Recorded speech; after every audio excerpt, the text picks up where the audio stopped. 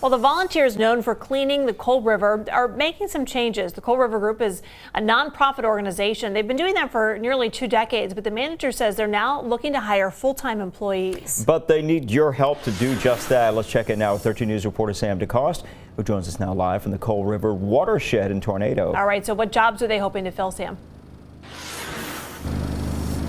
Well, Amanda, they're hoping to have full-time employees take the responsibilities of an accountant, of an IT engineer, and even environmentalists. Now, it also should be noted the Coal River Group was founded 19 years ago, and in their entire history, they have only been run and operated by volunteers. That could change very soon if the organization is able to raise enough money to start paying full-time salaries. That's according to Bill Curry, who is the manager of the nonprofit. He tells me that is how he sees the organization maintaining short and long-term success.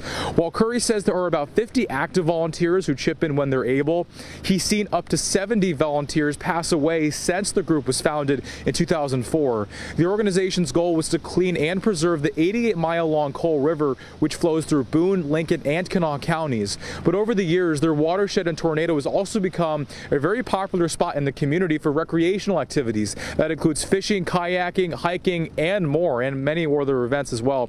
Curry hopes to fundraise $50,000 to begin hiring employees. Otherwise, they say that they might have to cut on some of their recreational programs. It's a very important program for all the Coal River, and we keep the whole rivers clean, and we've cleaned them from the worst river in the nation to one of the cleanest rivers in the nation. But we just want to keep doing it, and we got to have the staff to do it.